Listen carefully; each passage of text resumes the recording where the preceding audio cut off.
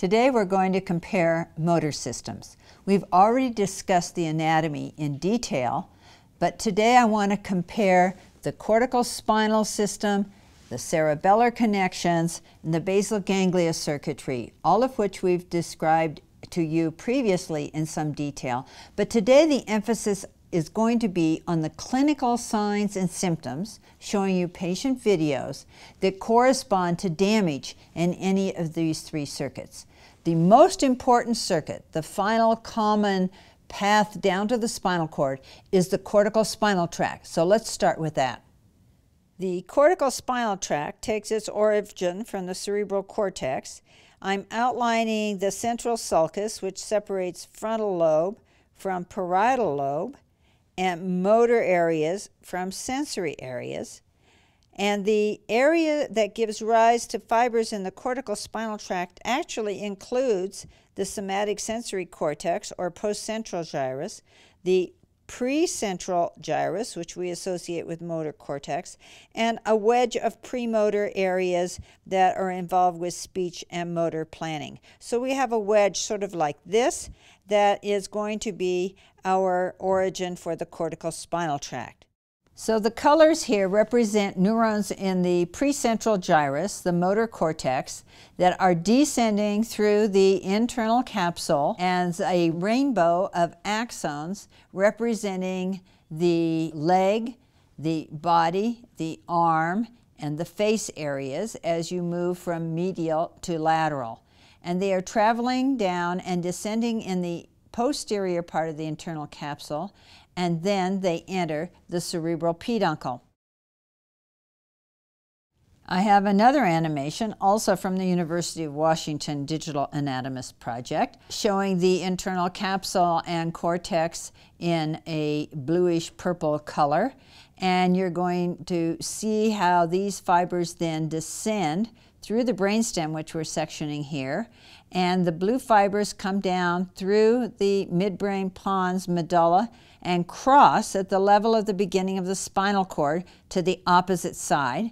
And so each hemisphere controls the other or opposite side of the body. So this is going to be important for you to remember that disease of the corticospinal tract above the cord manifests itself on the opposite side.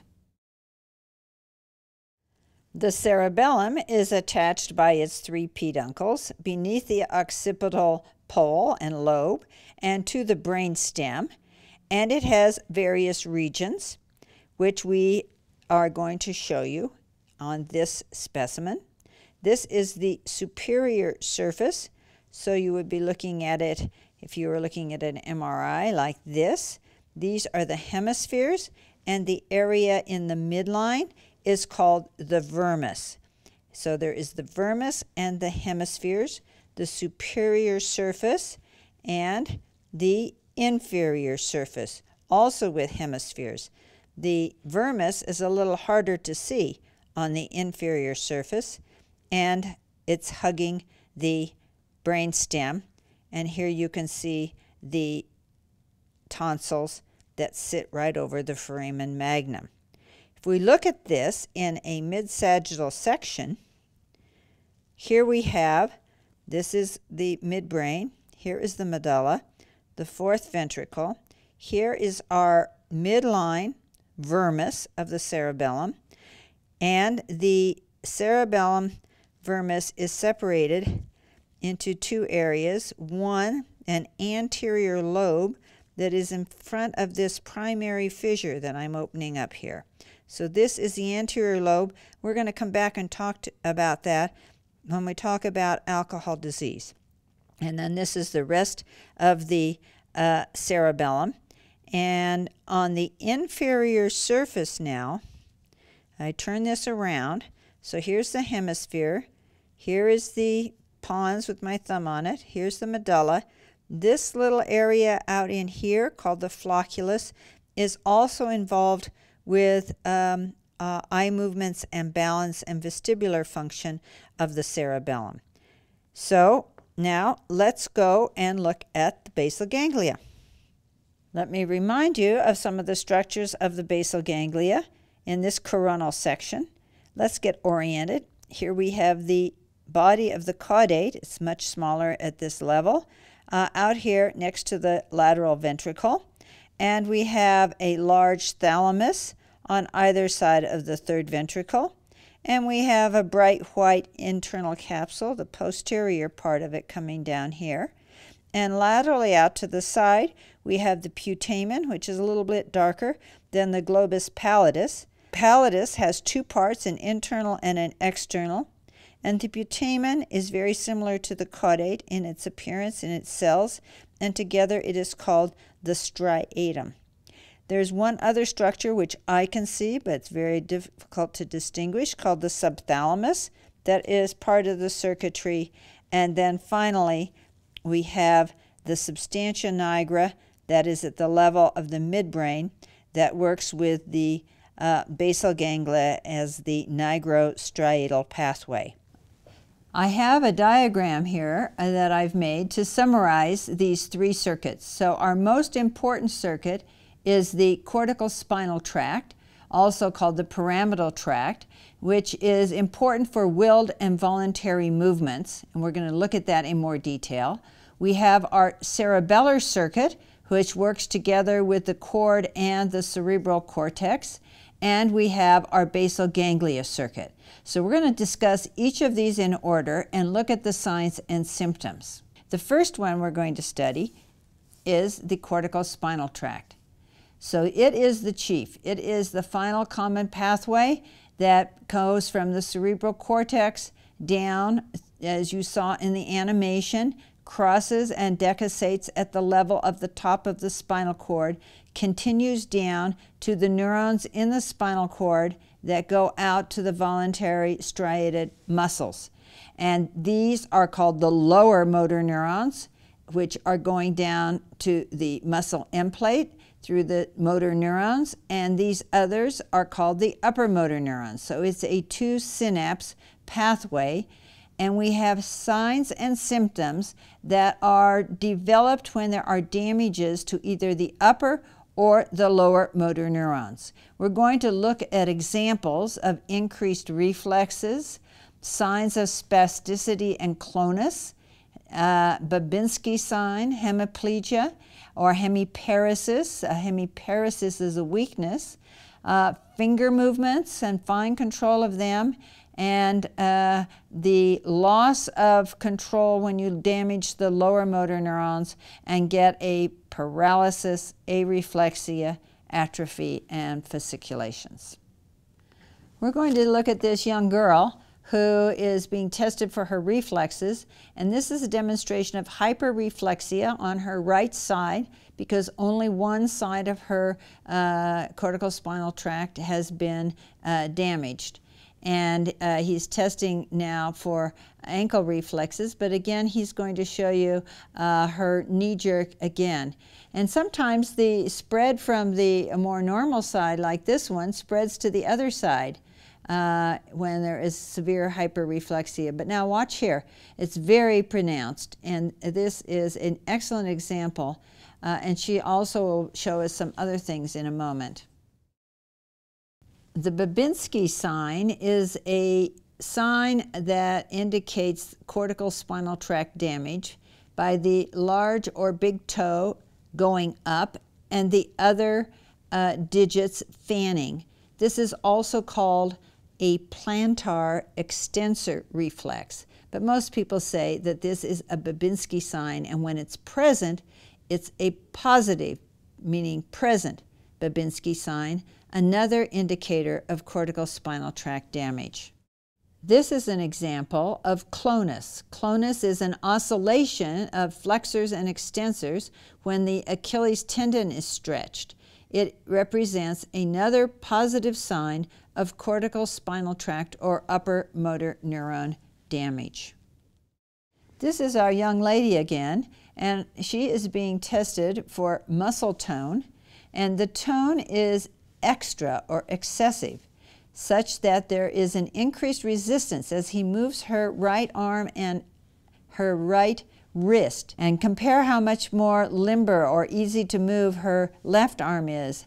This one has resistance to velocity and also to movement that is being performed passively. So spasticity is increased resistance to passive stretch, and sometimes as it resists, it gives way, and a phenomenon called clasp knife is described as the feeling the physician has as the tension changes during this maneuver. Dr. Larson is continuing to test this girl, and in many cases, finger flexors are severely involved because that's one of the main purposes of the corticospinal tract. A large number of these upper motor neurons are going for the control of the hand, many more so than are going for the control of the feet.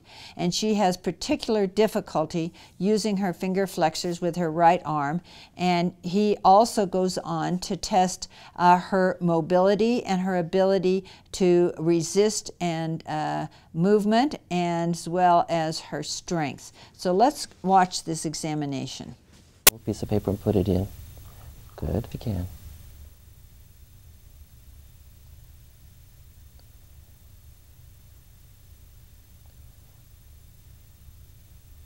That's pretty hard for that little piece of paper, isn't it? Okay. Here's our young lady again, and she demonstrates a typical hemiparetic gait that affects only the right side of her body. Typical of this gait with her weakness is that her arm is flexed, as is her hand, as you saw before, and also her leg does not track as well. It has to be brought out around, and that is called circumduction. So as she comes toward you, her right leg has to veer out laterally so that it doesn't scrape the floor because her foot is a little bit more extended. So extension of the lower limb and flexion of the upper limb is what you typically see with corticospinal tract damage. This gentleman has a hemiparetic gait, just like the young lady. It affects his right side. Her right side was affected too. Her right side problem was in her cortex, so that means her left brain or pathway. This gentleman has a cervical myelopathy, so it's in the cord, so that means it would be the cord is being impinged on the same side, producing this weakness. His hand is flexed. He doesn't have the associated movement of his arm compared with his left arm. Recall, corticospinal tract damage is more to the extensors of the lower leg and the flexors of the upper extremity. To reinforce what you've just seen, this is an extreme example of a relatively recent stroke or infarct. On the right side of the screen, you can see damage to the area of the motor cortex, and this would be a total hemiparesis or paralysis, including all of the internal capsule fibers that are descending to the corticospinal tract. So this person would have had a contralateral hemiparesis or hemiparalysis in this case. This is a stained myelin cross-section of the medulla, and the pale area on the left at the bottom represents the area of the pyramid or pathway of the corticospinal tract. Some other structures are also involved. This patient would have had a severe hemiparesis or paralysis on the opposite side because the tract has not yet crossed. This is often called a medial medullary syndrome. Before we leave the corticospinal tract, I don't want you to forget that there are signs of lower motor neuron disease that we have not shown you because they're more difficult to show. Atrophy is very obvious when you lose the lower motor neurons or the spinal cord motor neurons or even the cranial nerve motor neurons. And this is an example of both atrophy in the hand and in the muscles of the foot. This goes along with a loss of muscle tone, flaccid paralysis, and loss of reflexes, areflexia, and sometimes in early stages you can see a quivering of the denervated muscle called fasciculations. Now it's time to move on to the cerebellum. So the cerebellum, together with the basal ganglia, are merely consultants, so to speak, to the corticospinal tract or the pyramidal system. All right? So your willed voluntary movements, before they occur, as they're going on all the time, are consulting the basal ganglia and the cerebellum. So let's focus right now on the cerebellum. An important thing is that disease of the cerebellum is manifest, shows up on the same side of the body as the part of the hemisphere or midline that is damaged. So cerebellar lesions express themselves on the same side. That's just the opposite of the corticospinal tract, which was on the opposite side above the spinal cord. So that means that the cerebellar hemisphere has to work with the motor cortex of the opposite side. But we're going to focus just on cerebellar disease, and we can divide that into two regions: the hemispheres that we saw and the anterior lobe and midline vermis. The anterior lobe and midline vermis work more with the spinal cord. Remember, the spinal cord is constantly sending proprioceptive information from muscle spindles, joints, tendons to the cerebellum. And the cerebellum is comparing the state of the body, so to speak, with the desire of the mind to execute particularly fast, skilled, rapid movements, particularly things that you've learned to do with great precision, whether it's tennis or being a concert pianist. Whereas the cerebellum anterior lobe has much more to do with posture and gait and just getting you balanced and carrying on with your daily routine life. And so our damage is clustered as either problems with the hemisphere or problems with the anterior lobe. And so let's start with looking at some examples of damage to the hemispheres. Ataxia, or this incoordination of the upper limb and or the lower limb, is a typical sign of cerebellar disease of the hemisphere. This gentleman has difficulty doing what we call the finger-to-nose test. He has difficulty judging the distance, dysmetria, and he also has difficulty doing it in a rapid fashion. He's doing it as fast as he can, and the examiner is moving the finger a bit to make him stretch out and go to a different target. You'll notice that superimposed on that movement is a tremor. So another typical sign of cerebellar disease is what we call intention tremor. It's only there when he tries to do something. It's not there at rest. Let's look at another example.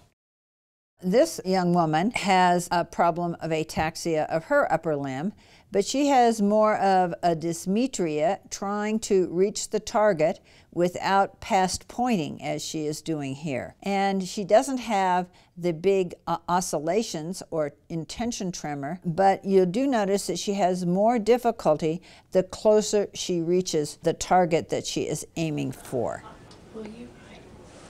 Fantastic. So this is an example of lower limb ataxia, and it is also a sign of hemisphere difficulty, and this is called the heel to shin test. Okay, can you do that one more time? High up, right on the kneecap, and run it down the shin bone. Okay, and I want you to use your heel like that and run it back up. Okay, just go down for me and back up on the shin bone. Okay, good. The physician here is asking the young lady to, as quickly as possible, flip her hands back and forth. And you'll notice that she's clumsy. You can always compare it with yourself and how fast you can do it. And she has difficulty on both sides. And this inability to perform rapid alternating movements is called dysdiadochokinesia. That's a real mouthful, dysdiadochokinesia. And also the patient can be asked to do rapid finger to thumb as fast as you can, and also that can be either diminished or slowed. Again, a problem with fast, rapid movements. The last thing I want to discuss with you about hemisphere disease is change in muscle tone. Recall that with corticospinal tract we had spasticity, an increase in muscle tone, and in cerebellar disease, sometimes but not always do you see a hypotonia or a decrease in tone. And normally when you do a reflex, your opposing muscles, the antagonist muscles, tend to stop or check the movement. But in this case, the leg continues to wobble back and forth, and this swinging is not checked, and it is called pendular reflexes. So pendular reflexes and hypotonia go along with cerebellar disease. This woman has a hereditary cerebellar degeneration, which also affects the proprioceptive input to the anterior and vermian lobes and regions of the cerebellum. So as she walks, she has a classic ataxic gait and has to have assistance. This is a very severe example, and next I will show you an example from a lesser affected individual. This woman also has pancerebellar degeneration. Her gait is wide-based, and she requires assistance to keep her steady, but her disease is not as exaggerated at this point as the previous example. This patient has a tumor in his cerebellum. It's only on one side. See if you can distinguish which is the affected side. Remember, the disease, if it's a cerebellar disease, it's going to be in the same side of the body as the tumor. And I think you can see that he doesn't swing his right arm as much as his normal left arm, and that he has a broad gait to keep his balance, and that he is an example of cerebellar ataxia, but a much more mild example.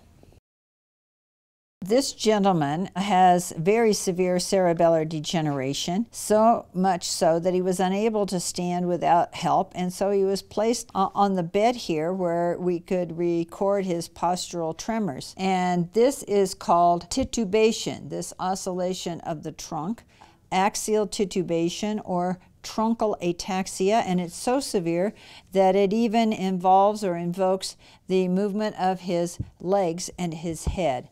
Again, an example of midline disease. One of the sequelae of alcoholism over a long period of time is cerebellar degeneration. We're looking now at a mid-sagittal section of the cerebellum, and the left side you can see the shriveled or atrophied anterior lobe, and also it involves the vermis, which is the cut surface that we're looking at here. So anterior lobe and vermian degeneration are an effect of alcohol, among other cerebral problems.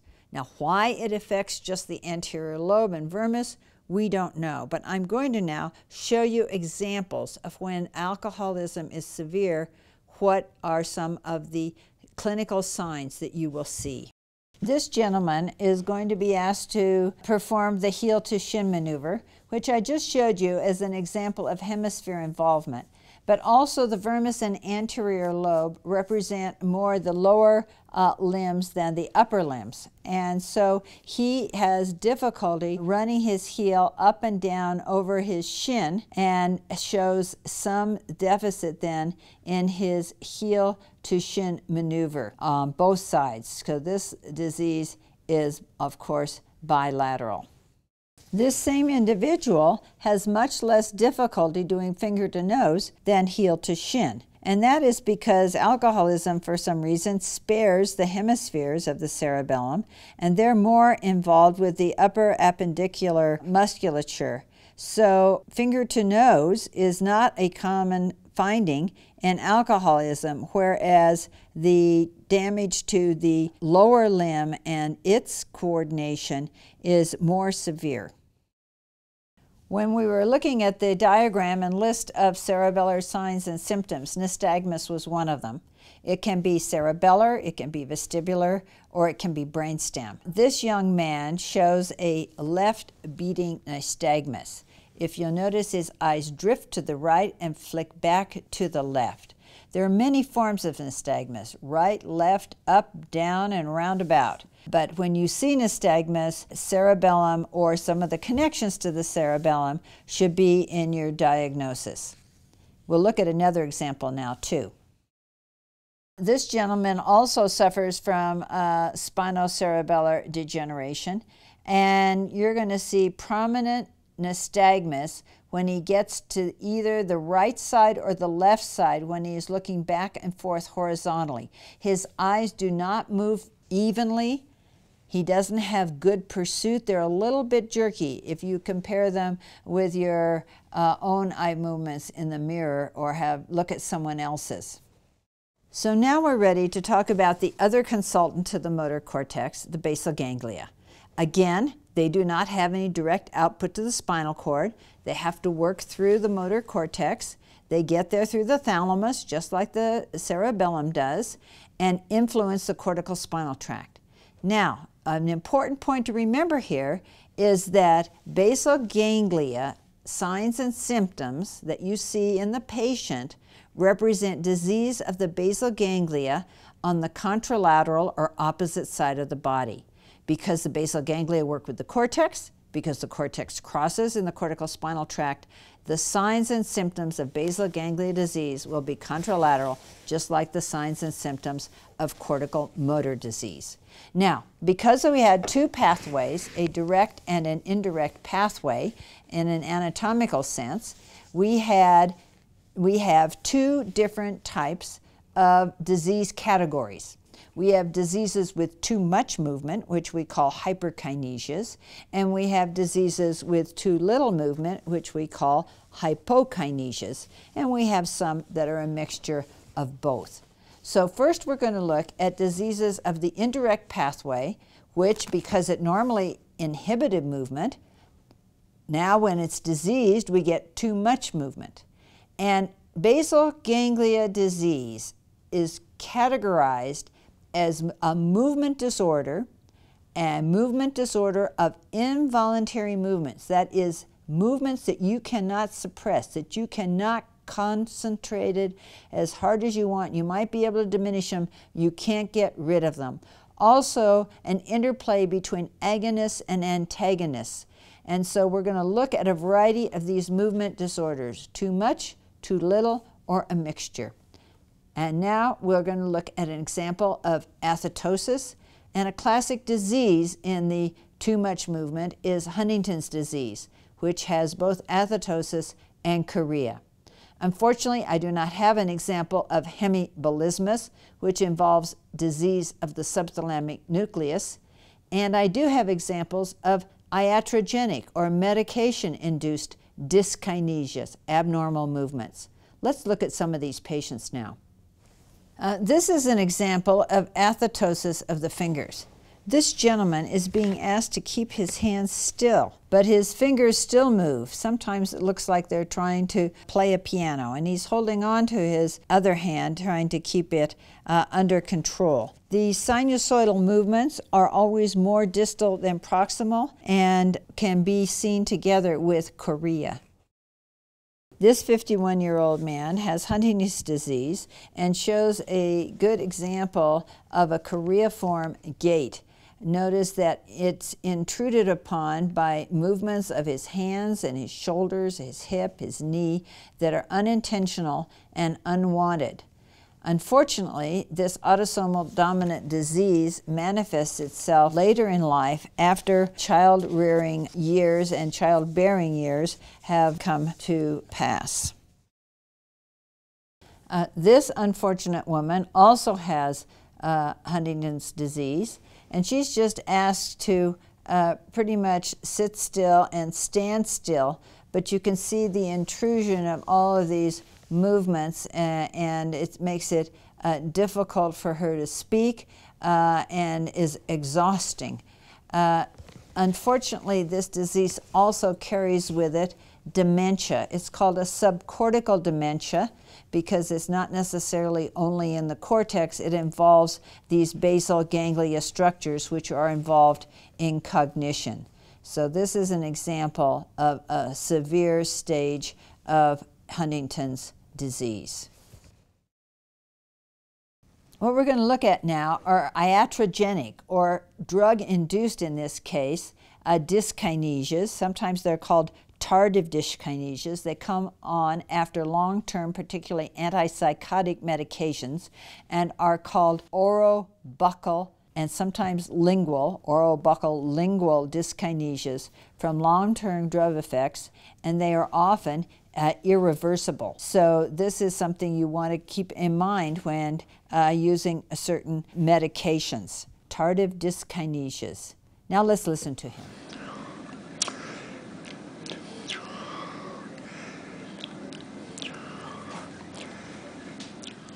Dyskinesias can also come from long-term Parkinson's disease medication, as you're going to see in this woman. She has movements, but they're not of the orobuccal type. They're other parts of her body. It's quite disconcerting, and you can see she is continuously agitated. Well, I take it 5:30, from 5:30, and about 6:30 to about 8 or 9 is my most productive time. So the whole day. Finally, we're ready to discuss the last part of our involuntary movement disorders, those that cause too little movement, diseases of the direct pathway, and these are called hypokinesias. Let's look at some of them.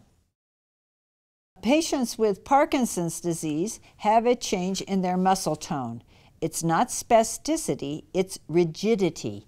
It's stiff in all directions of movement, and sometimes this is referred to as lead pipe rigidity.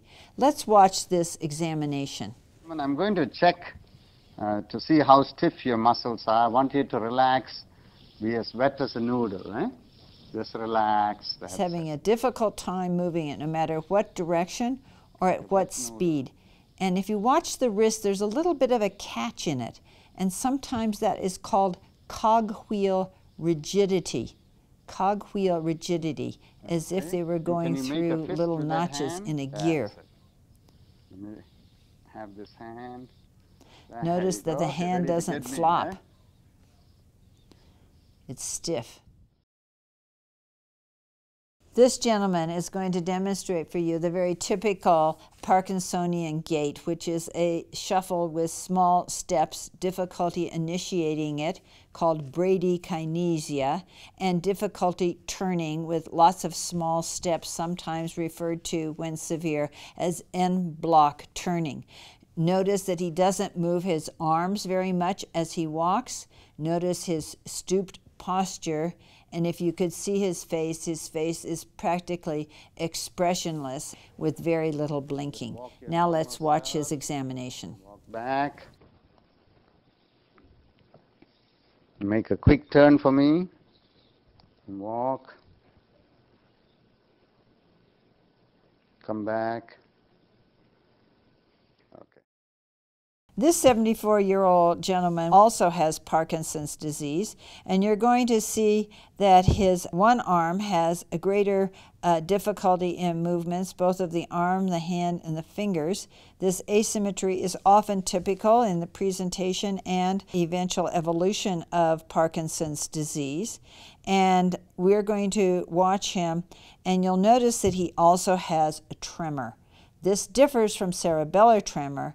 This is called resting tremor. So the tremor is there when he is not doing something, but the minute commanded to do it, it either disappears or decreases significantly. Let's watch him. I'd like for you to put your hands out in front of you.